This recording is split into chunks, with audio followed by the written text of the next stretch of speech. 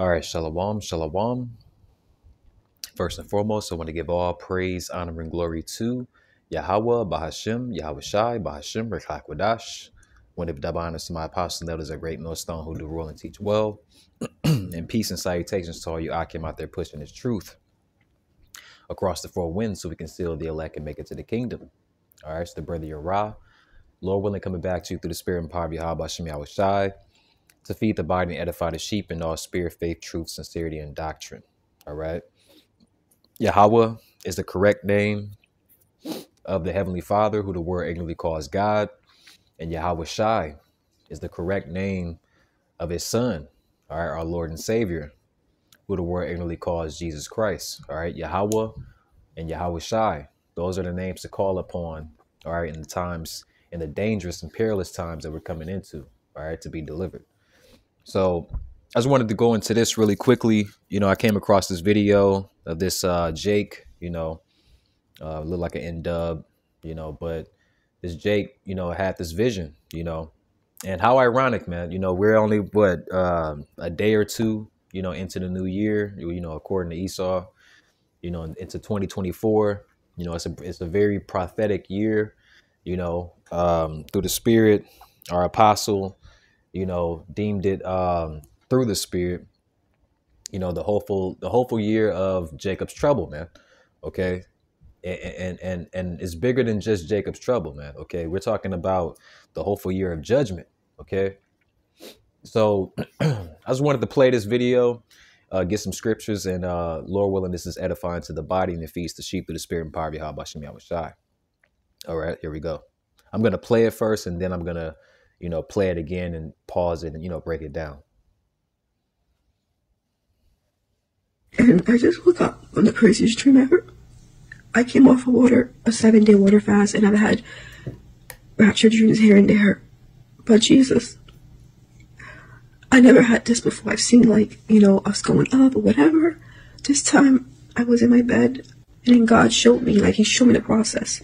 He showed me the souls being taken out. My soul was taken out my body.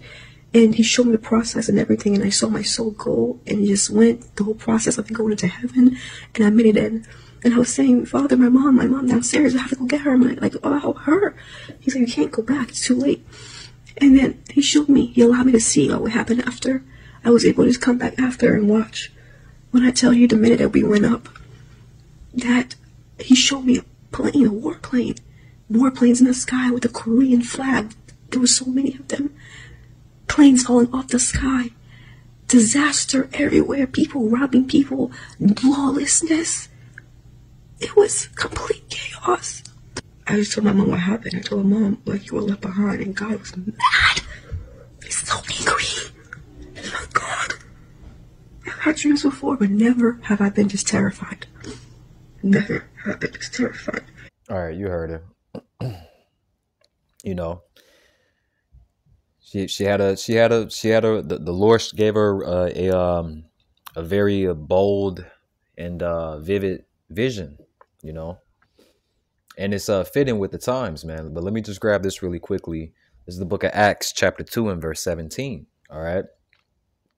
And it reads, and it shall come to pass in the last days. Okay. That's the time that we're living in now. Okay. We're in the last of the last days.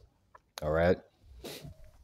It says, saith the Lord Yahweh. All right. I will pour out my spirit upon all flesh. All right. And your sons and your daughters shall prophesy. All right. And your young men shall see visions, and your old men shall dream dreams. See? All right. So the Lord is pouring out his spirit, all right, upon all people, man. All right. You even have heathens that have these vivid visions of the Lord returning. All right. And wreaking havoc, man. All right. On all you wicked. Okay. All you wicked people, man. All right. The wicked. All right. Which is Esau, Edom. Okay. The so-called white man, woman, and child. And then the heathen. All right. The heathen nations. And even the wicked amongst our nation, man. All right. The nation of Israel. You so-called blacks, Latinos, Native and Seminole Indians, man. All right. 2 parts of our own nation is wicked. All right. So the Lord's going to come back and wreak havoc on you as well. All right. hence the term Jacob's trouble, right? But it says, I will pour out my spirit upon all flesh, and your sons and daughters shall prophesy. All right. Now, don't get this twisted. Just because it says prophesy, all right, it doesn't mean that, women, are going to be on the highways and hedges preaching the Bible, man. OK, no, that's not what it's talking about. OK, the word prophesy means to say before. OK, so to say something before it happens. OK, the Lord poured out his spirit for you to see.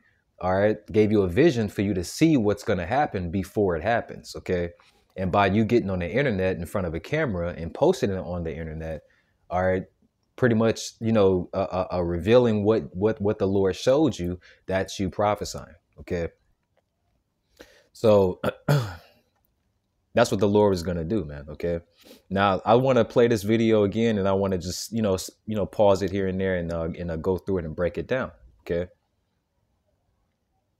You don't understand how bad it was. There was nowhere to hide. Chaos happened immediately after we left. Immediately. And I just woke up from the craziest dream ever.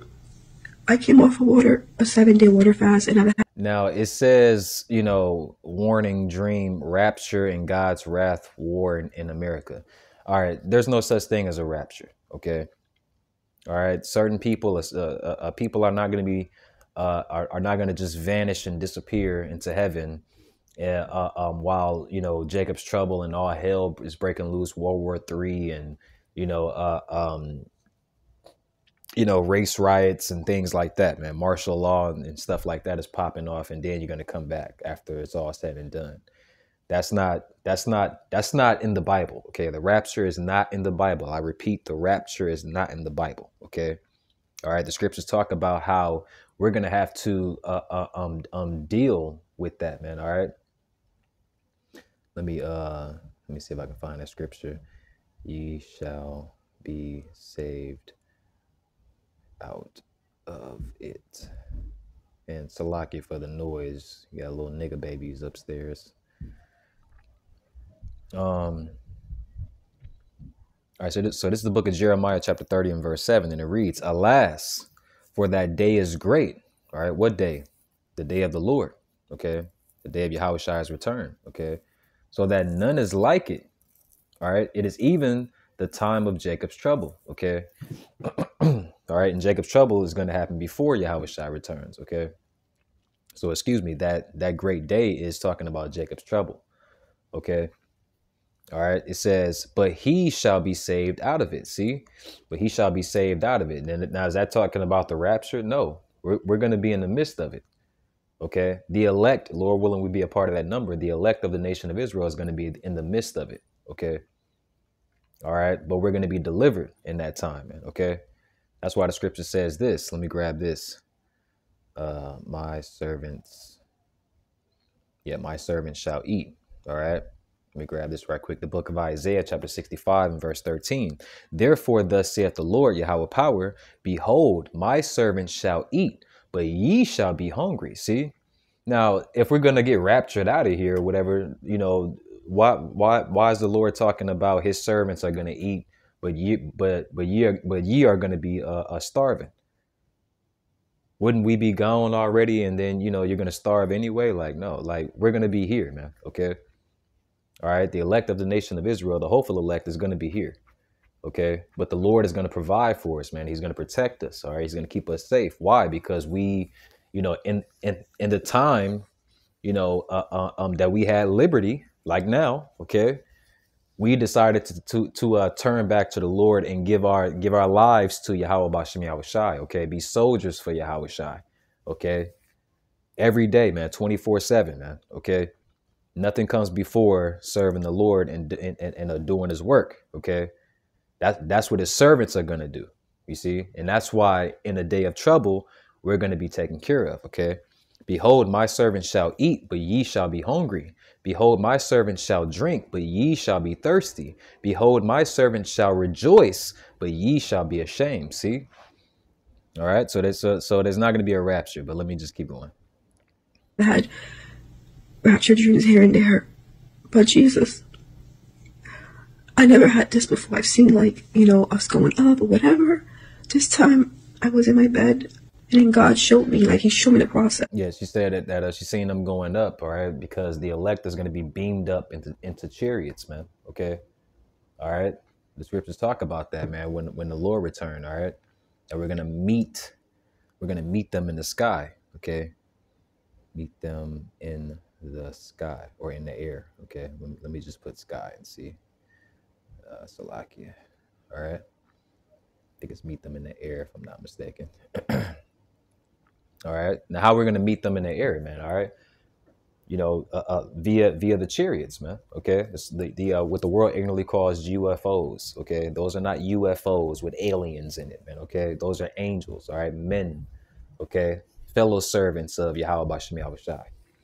All right, it says this is First Thessalonians chapter 4 and verse 17, and it reads, Then we which are alive and remain shall be caught up. See, shall be caught up. We're going to be called up. We're going to be beamed up. All right. Together with them in the clouds. Okay. Those clouds are the chariots, man. Okay. You see, to meet the Lord in the air. Okay. See, meet Yahweh Shai. All right. And the angels. All right. And parts of the elect. Okay. Because some men are going to have to die, are going to have to be martyrs in this truth. Okay. But as as the Lord said in the scriptures, as it is prophesied, they're going to be raised up first. Okay. And we're going to meet them. Those of us that remain, we're going to meet them in the air along with the Lord's and along with Yahweh Shai and the angels. Okay. And so shall we ever be with the Lord. See? So those are not UFOs, man. All right. Those are chariots with angels in them. He showed me the soul was being taken out. My soul was taken out my body. And he showed me the process and everything. And I saw my soul go and just went the whole process of going into heaven. And I made it in. And I was saying, Father, my mom downstairs, I have to go get her. I'm like, oh, her. He's like, you can't go back. It's too late. And then he showed me, he allowed me to see what happened after.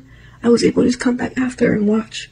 When I tell you the minute that we went up, that he showed me a plane, a warplanes in the sky with a Korean flag. There was so many. Yeah, so she said the Lord showed her warplanes, all right? And I'm pretty sure she saw chariots as well, fighting with those warplanes, okay? All right, because the scriptures talk about what? The war in heaven, okay? All right, war in heaven, all right? Let's see what pops up here. All right. It's the book of Revelation, chapter 12 and verse 7, and it reads, and there was a war in heaven. Okay. And what does that mean, a war in heaven? Is it going to be in the another realm? No, it's going to be in this realm. Okay. Right here on earth. Okay. But in the sky. Okay. You're going to have warplanes from different countries and, people are, these nations are going to be fighting each other, but then they're going to see the Lord come with the angels, all right, to make war with them, all right, and they're going to bind together, even though they're going to be scared. According to the scriptures, they're going to durst fight. They're going to still fight, right? The Lord's going to make them fight, all right, even though they're going to be shitting their pants, all right. But that's going to be the war in heaven, okay? The Lord, all right, making his second coming, all right, with the angels versus the dragon. Okay, let me keep reading. And there was a war in heaven. Michael, all right, the archangel Michael, right, and his angels, all right, the chariots, fought against the dragon, all right, and the dragon and his angels. See, okay, when it talks about the dragon, okay, you got to think about the scriptures when it talks about the whore, all right, that sat upon the beast, okay, all right, and the beasts are these, these European nations, okay, the European Union, all right, and NATO, the NATO nations, okay, all right, and the whore that sits upon that dragon or those nations, okay, is Babylon the Great, aka America, okay, the whore of Babylon, okay, which is America. Okay, so that dragon, all right, which are those nations, all right, a part of the the European Union and NATO, right, are going to fight against Michael, the archangel Michael, and the angels, man. Okay, all right, and that dragon, his angel, is going to be those warships, like you know, the lady explained that she's seen in the vision. Okay, all right, so that's going to be the war in heaven, man. Okay, that's what the Lord showed her. Them planes falling off the sky, disaster everywhere, people robbing people, lawlessness. It was. She said people robbing people and lawlessness. That's also in the scriptures, man. All right, the scriptures talk about sedition among men. Okay, you can read pretty much the entire chapter of Second Esdras. Okay, matter of fact, let me get that. Second Esdras, chapter 15 and 16, really. But 15 would probably be the best. All right, oh, Salakia. Not first Esdras. I need to go to Second Esdras. All right, chapter 15. And let's see, we'll go to verse 10. All right. Let's see. I'll just start at verse 14. This is the book of Second Esdras, chapter 15 and verse 14. And it reads, "Woe to the world." All right. "Woe to the world and them that dwell therein." Okay. It says, "For the sword and their destruction draweth nigh. And one people shall stand up and fight against another with swords in their hands." Okay, the modern day swords, all right, that people have access to, all right, are the gun. Okay, you see, it says verse 16, for there shall be sedition among men. You see, sedition among men. All right, and invading one another. See. They shall not regard their kings nor princes. Okay, the modern day kings and princes are, your mayors, your aldermans, or your presidents. All right, hell, you can even throw your local police department in there. Okay, or the army. Okay, you're not gonna regard them. Okay. It says, "And the course of their actions shall stand in their power." See, this is all lawlessness and chaos, man. Okay. You see, it says, "A man shall desire to go into a city and shall not be able." Why? Because they're going to block everything off. Okay. All right. Look up the FEMA regions. Okay. I think it's 10 FEMA regions. Okay. That if there ever was a nation, national emergency, that they can, break the United States up into 10 FEMA regions. Okay. And you cannot leave out of that region. Okay. Verse 18, "For because of their pride, the city shall be troubled." See, and this is what it all boils down to, man. All right. Especially, 2/3 of our own people, man. Okay. Probably even that woman that had that vision, man. Okay. You see, now, Lord willing, she repents. Okay. She still has time. All right. But most of our people, as we know in the scriptures, they're not going to repent. Okay. 2/3 are going to be, what is it, Zechariah 13 and 8. All right. "Two parts therein shall be cut off and die." All right. It's talking about the Israelites. All right. It's prophecy, man. So it's going to happen. You see, they're not going to turn back. But Lord willing, she, that a vision, put that fear of Yahweh, Bahashem Yahweh Shai in her, where that she turns back, man. Okay. You see, it says, "For because of their pride, the city shall be troubled, the houses shall be destroyed, and men shall be afraid." You see, "A man shall have no pity upon his neighbor, but shall destroy their houses with the sword and spoil their goods," right? Take all of their belongings, right? "Because of the lack of bread." All right. It's going to be a famine. Ain't going to be no food out here, man. People are going to be breaking into each other's homes, looking for food and toiletries and, things that people take for granted every single day, man. Okay. All right. Water and things like that. See? It says, "And for great tribulation." You see? So that's what she saw. All right. But that's prophecy. That's a part of the scriptures.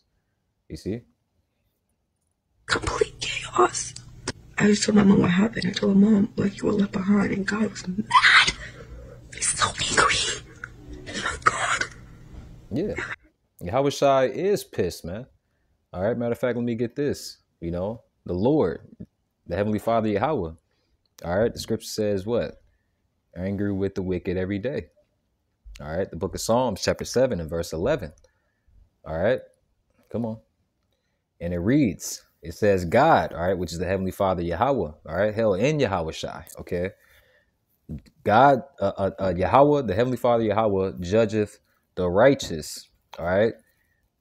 And Yahweh is angry with the wicked every day, every single day, man. All right. Because you niggas wake up and you find a different and more creative and a more wise way to do evil, man.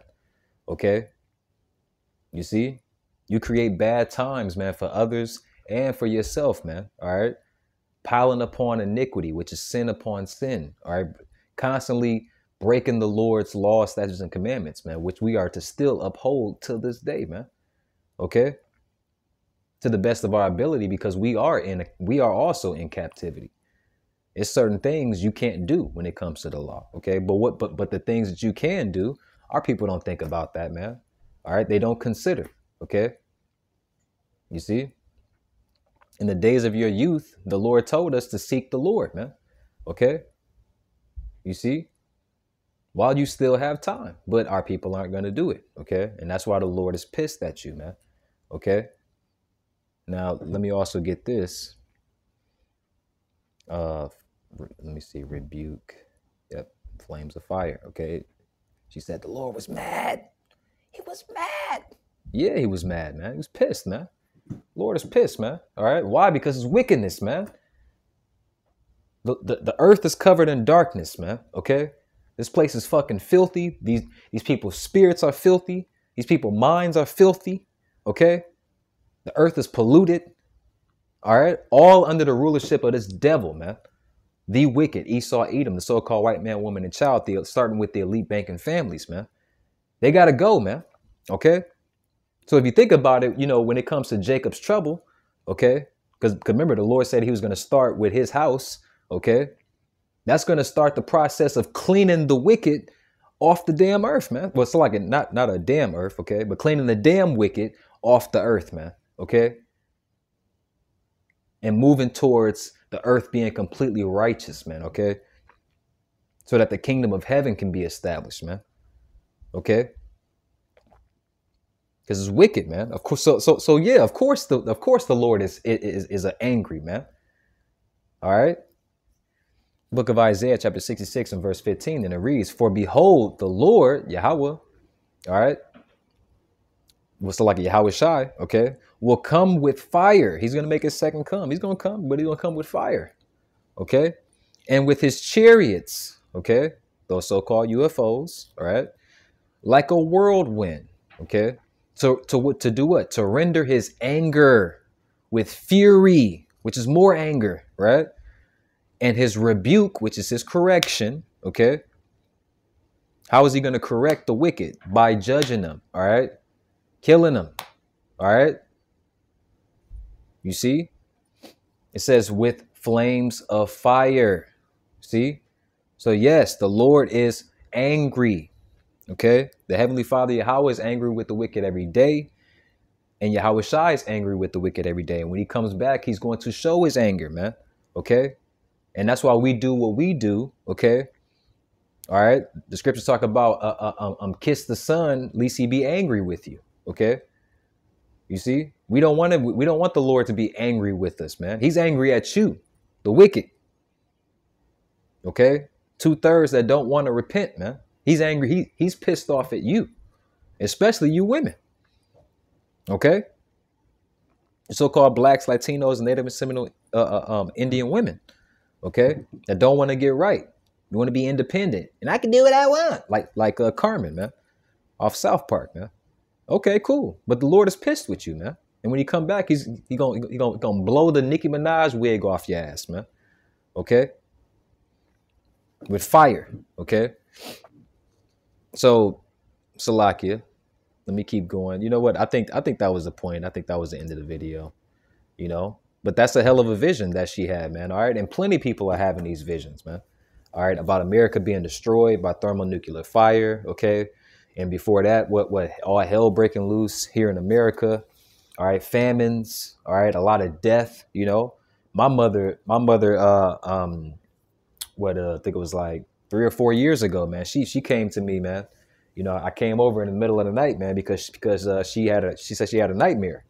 Okay, she wanted me to come over, man. All right, how ironic, she called me over, right? But she called me over, man, and I asked her, hey, what's wrong? You know, and she told me I had a bad. She was crying, eyes all puffed up. She said I had a terrible dream. I said, what was it about? She said I was just standing. I was trying to hide behind a garbage can because people were literally killing each other. They were shooting each other, stabbing each other, you know, all types of killing, but they was killing each other. And I was trying to hide. See, those things are gonna happen, man. Okay, those things are gonna happen, man. Okay, and if you get caught up in it, man, you know, hey, if you don't repent, Salakia, if you don't repent, if you're an Israelite, you don't repent, you're gonna get caught up in that, man. Okay, so I'm gonna leave it there. Lord willing, it's edifying to the body, and if fed the sheep through the spirit and power of Yahweh Shem Yahushai, Shalom, and Abba Ball.